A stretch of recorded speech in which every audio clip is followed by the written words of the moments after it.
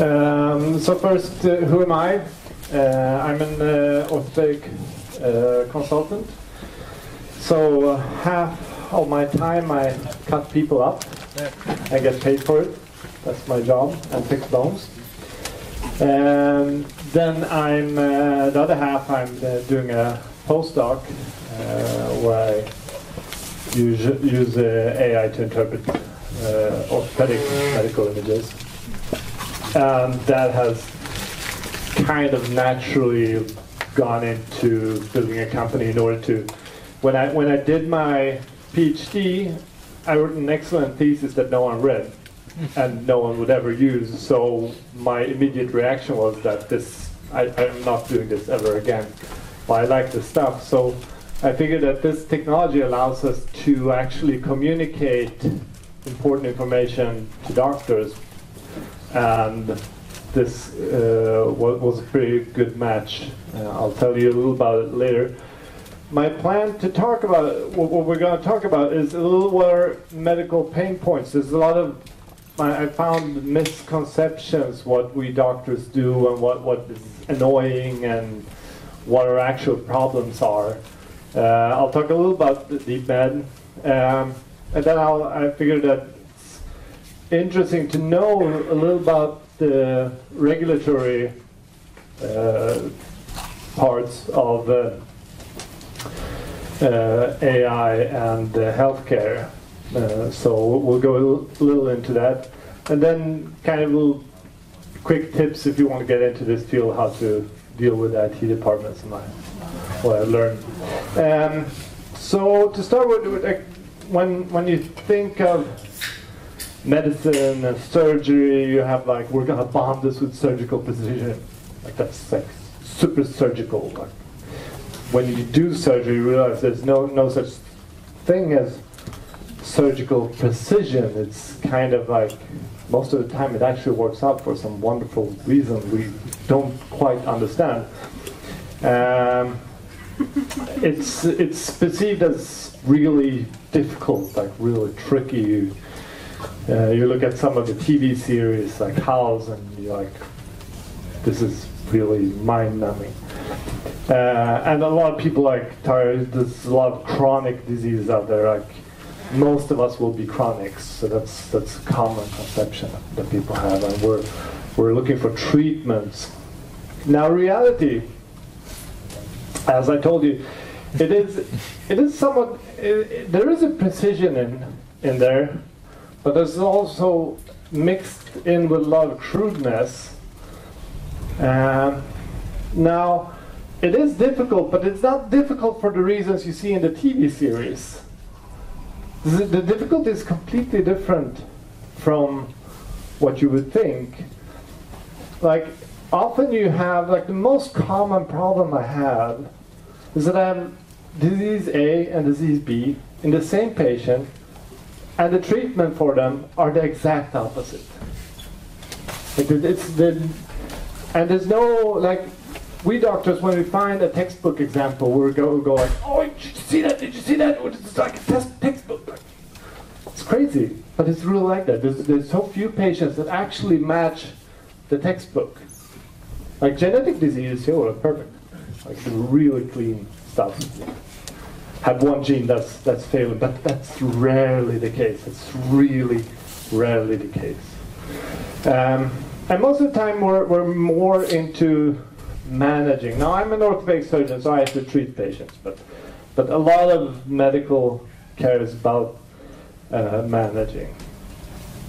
So when you think about AI and what to do, so you need to know a little about medical outcomes. What do we care about? What is important for us? What has medicine learned over these years? So the traditional outcome is, of course, death.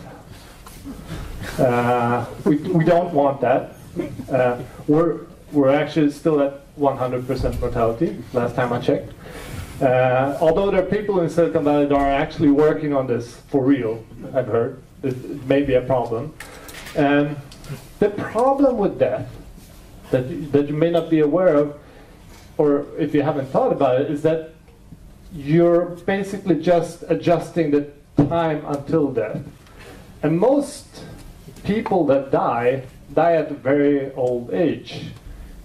So the signal you get in your models due to death is extremely weak, because it's such a rare outcome. You basically never find it. Fortunately, of course.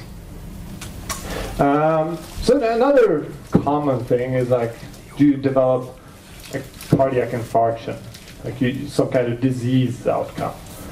You measure what type of food you eat, and then you see the kind of disease. And this is, I mean, in the deep learning situations, you would just like change the type of food to like have an app that photographs your food, and you get the chance of disease.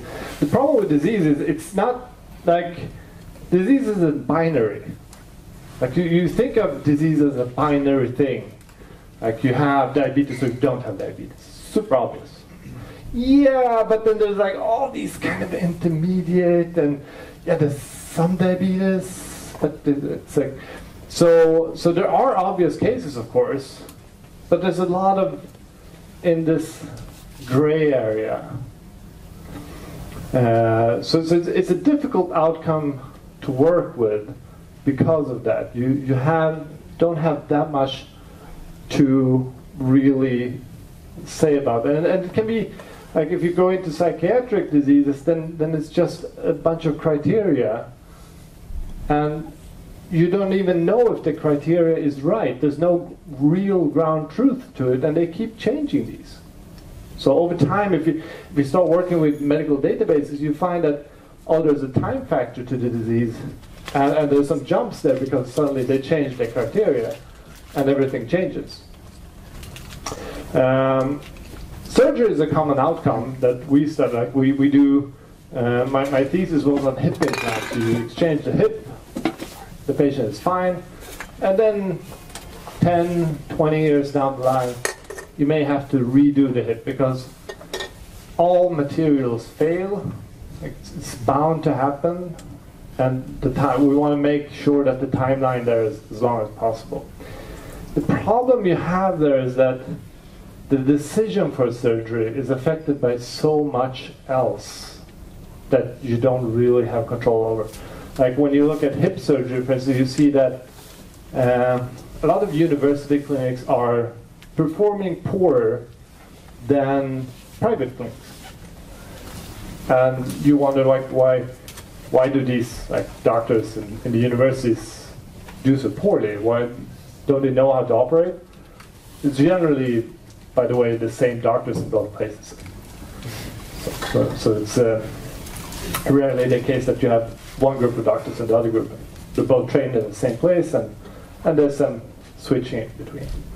But the thing is that if you're in a university hospital, you're you do a lot of revision surgery, you do a lot of reoperations. It's kind of the daily practice. Like you have a lot of these patients. If you're not in a university hospital, you barely ever do that, and the bar for reoperating someone becomes much higher. Or if the patient is really ill, has some other medical condition, you won't want to reoperate them. You need to factor that in when you're building your prediction models, if you want to really predict how the patient is doing. So, like in the 2000s, this major breakthrough came, was at least considered one, according to Nature, is that like patient-reported outcomes. We're not going to let the doctors decide if they're sick or not, or if they need surgery or not. We're just going to ask the patients how they're doing. We're just going to send out forms. The problem you have there is that which form do I send? Like what is a good form? And some of them have like 30 questions. Like, barely anyone wants to answer these forms anymore. Everyone is tired of answering these forms. So you have a lot of loss to follow up. And here's a very common one that I've done some research about. So you have EQ5D, this one. This has 5 dimensions and 3 alternatives in each. So you see there's a big jump between these different categories. It's really, really crude. And then you work with this really weird score where one is supposed to be quite super healthy. This is 0.34 above death. and it's like, and the English version is even worse because you can go below death. Which is like super confusing. And there's some, like, not everyone is it, the different ways to put weights on these different questions and try to get some agreement. But it's an interesting model. I still, there's some problems there, and we don't always know if we're measuring the right thing. In orthopedics, for instance, like quite commonly after a year, you most likely have adapted to whatever disability you're left with, and then it doesn't show up in these scores. So it's a little tricky, but it's a pretty good tool that you may want to look at when you're in healthcare and doing AI. There's also sick leave. It's also another interesting. So I've seen some all of these aren't always like, there's no right or wrong in these. They're not always well aligned. So there's not always a clear answer. This is what we should choose because all of these will be good. Like all of these outcomes will be fine. Like for instance, finger fractures in Turkey, they argue that we should operate in order to get people earlier back to work. But if you look at the risk of having serious complications and reoperations, then you wonder why is 2 weeks really worth having 2% increase in infections and reoperations? It's a really hard question, and no one really knows the answer to this. But when you're in this field, you kind of need to be aware of the entire spectrum of outcomes. That it's not only one thing that you're looking at. Now, another thing that you find out pretty quickly when you work in healthcare is that regression to the mean is my best friend. How many here are familiar with regression to the mean? What it is?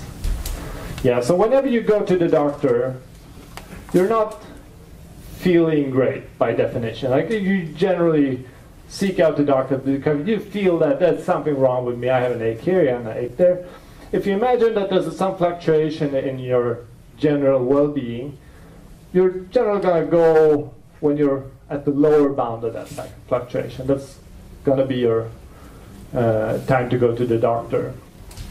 And if no matter what I give you, you will always become better because you will regress to your mean. I can give you whatever I want. And this is a huge problem. This is not a trivial issue. We've done a lot of crazy surgery because of regression to the mean. We've done a lot of crazy treatments because of regression to the mean. You need to be aware of this. And if you're doing AI and you're not aware of this, and you don't have experimental data to work where you actually randomize, you're going to be seeing this. And it's really, really important to understand. So then, if you look at the difficulty, I've kind of estimated the cases in general, like medical practice. I would say that 45%, 50%, yeah, pretty obvious. Super easy diagnostics. Or actually not even obvious, they're basically regression to the mean problems. Like there's nothing wrong with the patient. You may put some stamp on it, but there's nothing really wrong with the patient. They will become better if you only allow it the time to move on. Then there's a lot of like, yeah, of course, yeah, it's a fracture. doesn't take me that long to look at an image and decide that this is a fracture. And then there's this is the kind of conflicting where you have a really bad fracture according to the textbook. You should operate on this, but the patient is so sick and so heart disease burden that if you do surgery, you have a huge risk of infection, and they may actually die within a short time after that. So what do you do? What is and this is really hard to know. Like sometimes you have like a patient with you know that this needs to have surgery. It's not really acute, but it's kind of they would benefit tremendously from it, but they have dementia, so they can't say okay. What do you do? The patient is obviously in pain, but they can't be okay, and it's really hard. You like going in and doing surgery on someone that doesn't agree to it, that doesn't understand, that you may think you're doing well, but you may not really be doing well. Like a lot of I think 50% of our wards are demented people. Like and GDPR, for those of you who don't know it, doesn't allow us to do research on dementia. It forbids it because they can't give consent. I hope they solve it. It's amazing, but it's true. So that's kind of like where we are. And then there's this 5%, which is really interesting, of course. And so if you want to get into medical healthcare, you need to find some way of reaching through to the clinicians. There's no shortage of predictive models in healthcare. I know a ton of different scores that I can use on my patients.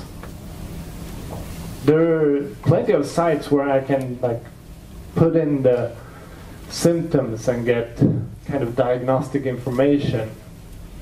They're just not usable. It just doesn't get where I am. They don't.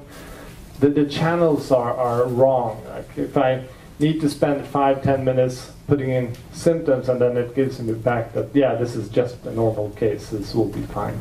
Don't worry about it. It's a little hard to motivate the next time. So the receptiveness for different things may be different in different specialties. Some specialties are more burdened with predictive model. Like if you look at oncology, for instance, they have a lot of predictions. So I may think that if you want to go in with a predictive model in oncology, you have that's cancer. For those of you that don't know, it may be a little more tricky. And you have to kind of align the incentives so you are solving the actual problems that we have. Like what is the clinician's problem, and try to solve that. There are too many solutions that I've seen. I've been in healthcare for 20 years now, but during this short period, there's so many solutions that don't really solve any of our problems.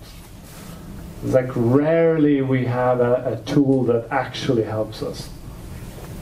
So there's really a lot to do there, but you need to be willing to talk to the clinicians and try to figure out what the issues are. How do we get to them? How do we design a tool that is integrated into their environment? So that's why I started this thing, 2016.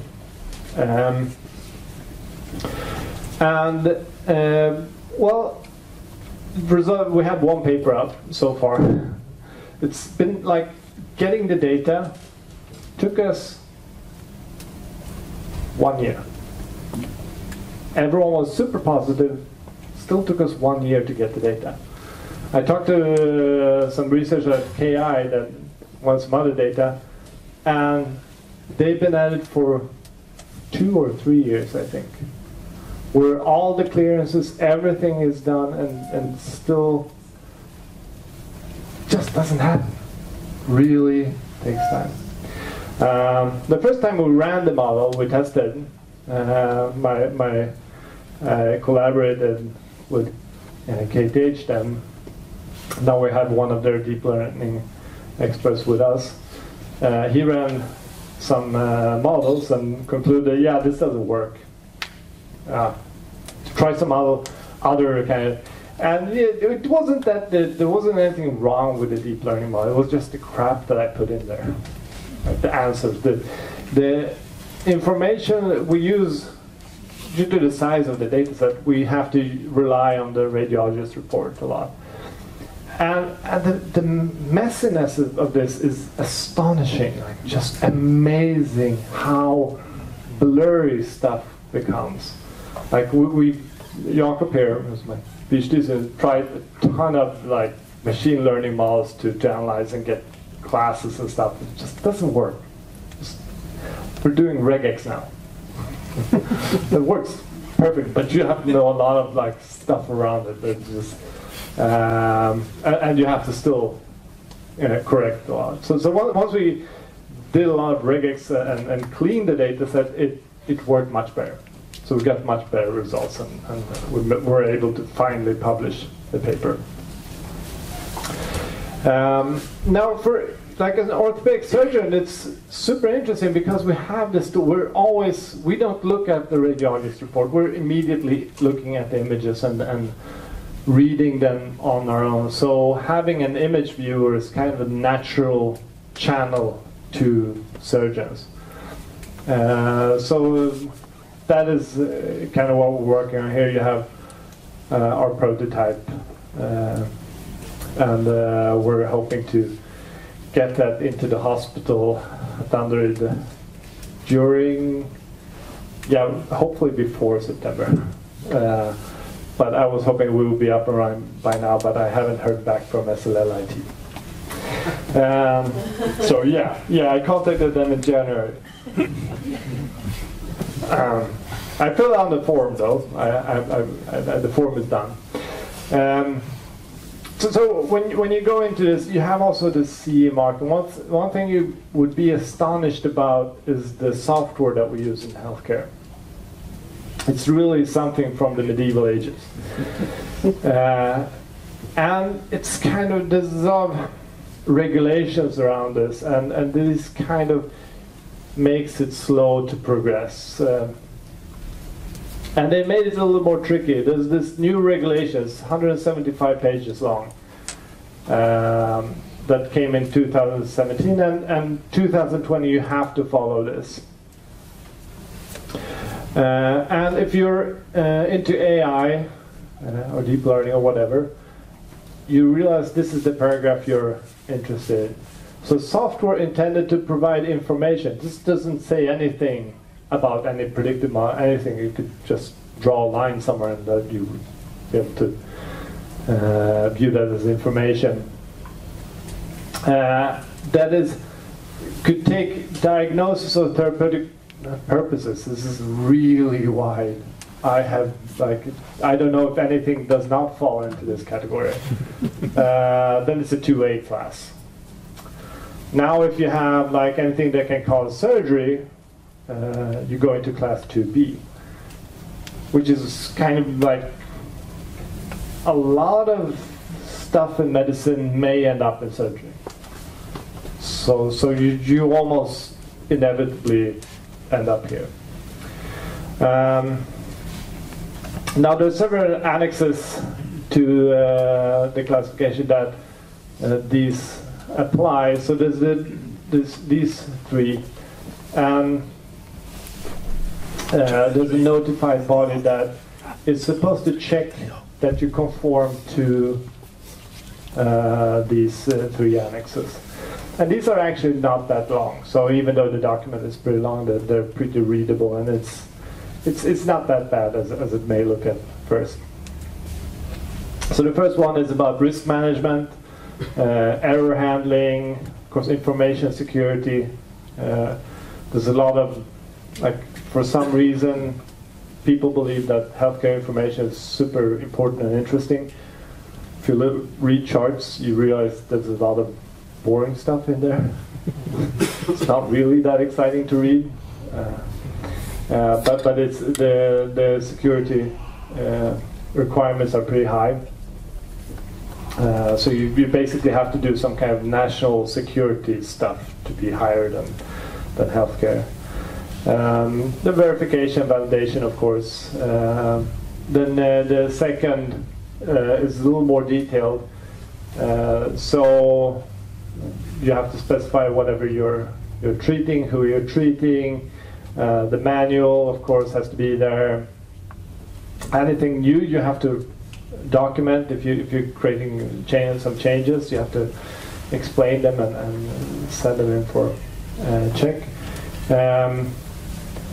There's a benefit risk analysis, a lot about risk management and how to deal with this, how to constantly evaluate risk. Then here they specify a little more about the actual tests and validations. You have to be also specify hardware, of course. In our case, this is GPUs and such. And then the last part is that once you build this thing, you can never let it go. Kind of, if you're a class 2, you have to every year do a post-market surveillance and report to the notified body. So you have to have constant control over serious incidents, non-serious incidents. If these start to increase, you also have to start reporting. You have to have, of course, bug report. You have to see if other players are having issues. And there's a lot of things that go into this. So that was it about CE marking, that one, to kind of give you a feel for what it is about. Now when you approach healthcare systems and try to do something in healthcare, you have to realize that it's a pretty monolithic system. Everything is built into one big piece, which is why they have, I mean, I sympathize with these guys, because I would never, like, you start changing one part of it and then you have no idea what else will be affected by this tiny change over here.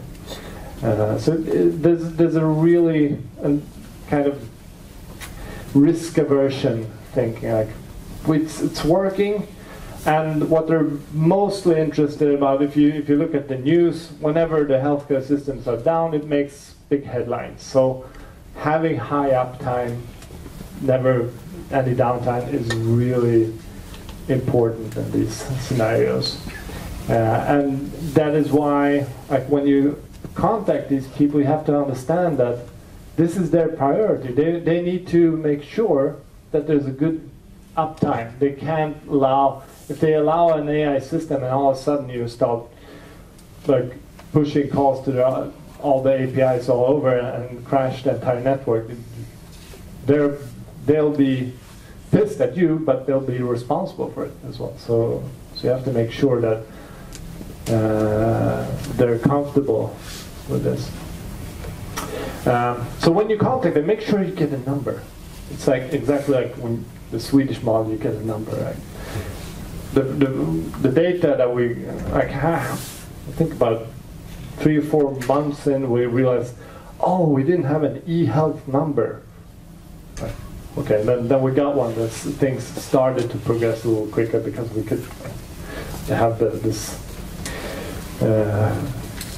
kind of bug report system for these things.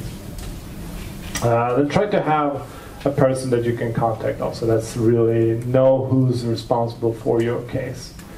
They have a lot to do. They're generally pretty spread out over different things. So make sure you have someone that you can talk to.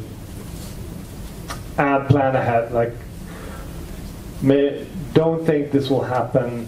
This is not like starting up a new web server. That takes 20 minutes at the most. This takes months before it's up and running. So, yeah, that's what I wanted to talk about.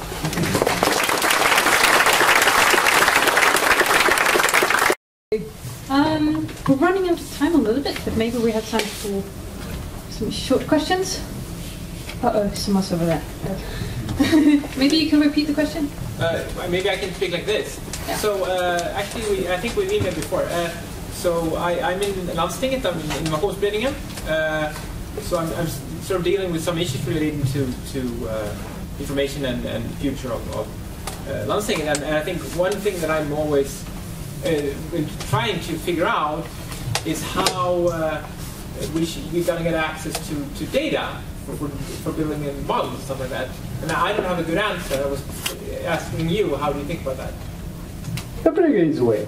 So the question is, how do you get access to medical data? Yeah. You do research. Yeah, there's a research framework for that. Yeah. It's pretty well defined. You write the ethical application, make sure you contact the right people, and then you get the data. That is not...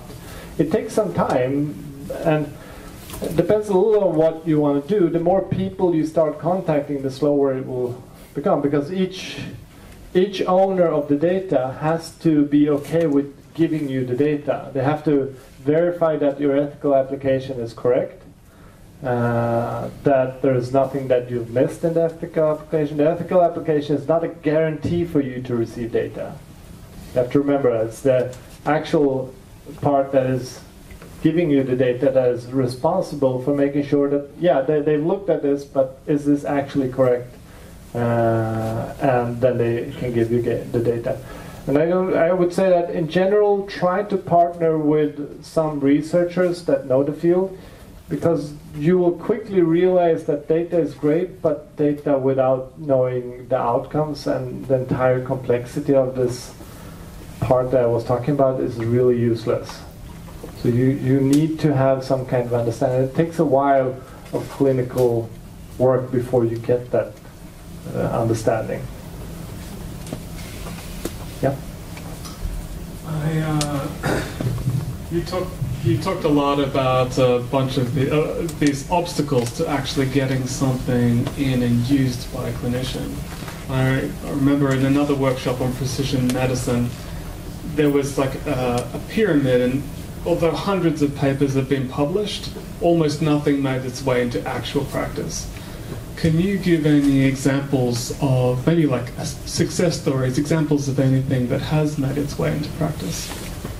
I think medical imaging is actually a real success story where we can do 3D reconstruction, we can do a lot of things there. We plan a hip surgery, we can click on the image and it automatically positions all the components and really works smoothly. If you look at ECGs, for instance, like of course if you talk to a cardiologist, they will tell you you can never trust a machine. Like, it's just crap. I always trust the machine. Like I would never do. Like, if it's something wrong there, I run to a cardiologist. Like, should this? But it's generally pretty solid. I mean, and that works really well. And there are quite a few cardiologists I know that also said that today's measurements are pretty good. But then there's a problem, of course, that an ECG doesn't mean that much if you don't see the patient. There's only one signal. You have to have the other stuff as well. So, yeah. It talked a bit about some different outcomes and evaluating outcomes. Specifically, that. So you said that, like, for example, death is a potential outcome, but has very low signal because hopefully it doesn't happen that much. Along the same lines, you talked about conflicting times when it might look good to operate, but there's some other reason maybe that you don't operate. A lot of those may not make it into the medical records, or maybe it's just a really bad decision, so no one does it anymore. From an AI perspective, what are your ideas in dealing with that or discovering those sort of really bad ideas that you'll have no training data for, basically?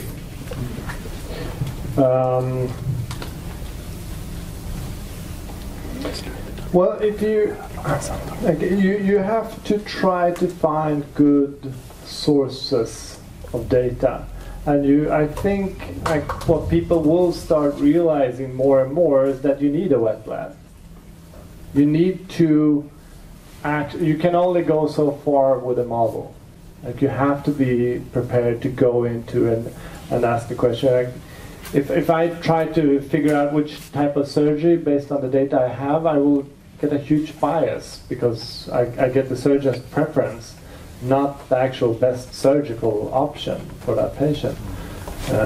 Which I can get around that by choosing a different hospital which has different surgeons doing slightly different, and I can but there's always going to be difficulty in going the full way unless you start doing randomized clinical trials.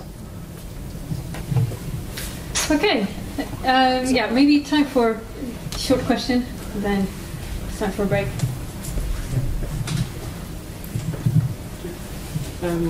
You talked about the difficulty with the forms and asking the questions correctly.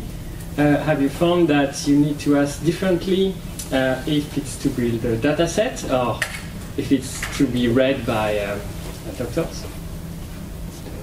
The forms that we have are basically always used in research or in the registries, so that they're not really made for doctors to read. One thing that I would like to say is be cautious about the healthcare record because it really contains a lot of gaps of stuff that isn't there that should be there and misinformation. It's basically a notebook for doctors that there's no ground truth there. Okay, thank you so much. That was great.